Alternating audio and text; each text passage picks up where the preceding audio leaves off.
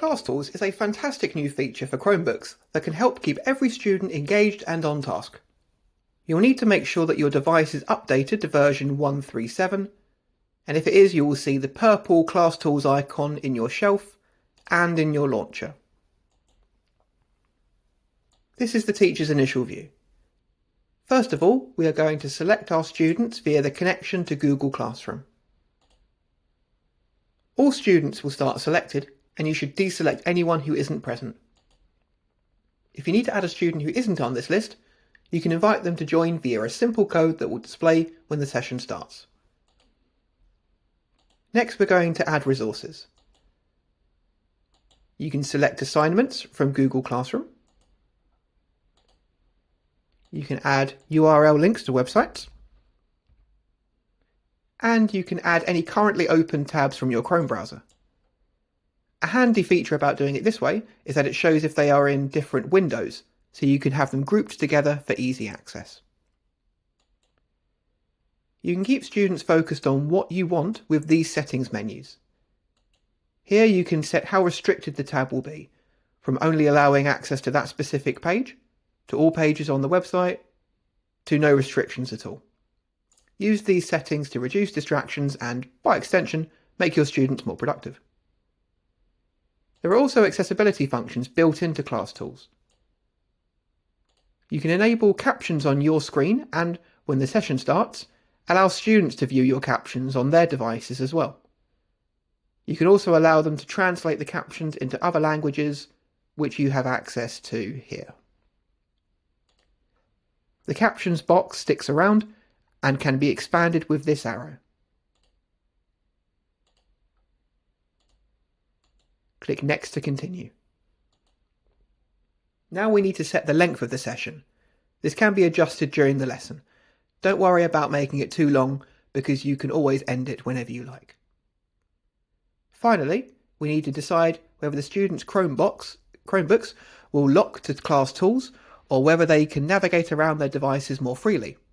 You can also change this during the lesson. Because locking the device to ClassTools turns off my recording software on my student's device, we're going to leave our student's Chromebook open. When you're done, click Start Session, and this will automatically open ClassTools on your selected student's Chromebooks. This is the view from our student. Because we started in an unlocked view, ClassTools has opened in a window, and I can freely access Chrome and any other application on my device. They can see the session time remaining. They've got the option to have captions of their teacher's voice if you turn that on. And they can see the resources that you've made available, which will also be in the tabs at the top of the screen. There's a navigation bar which can be either on the left or right of their screen. And there are backwards and forwards arrows for navigating websites and a refresh button. If this was in the locked mode, then there would also be a button to select whether the tabs are constantly showing or not. If we go to the assignments page, we can see what we would usually see in our classroom. This page was set to allow access to other Google sites only, which means that our student can access the presentation slides, the Google Doc for their work. However, they cannot access this link which goes to a non-Google site. Let's switch back to our teacher's view to fix this. If I go to my resources, I could change the restriction settings. This will refresh the page on my students' devices to apply the change. Or I could add the website as a new resource in the same way I did earlier. I have it open as a tab, so I'm going to select that.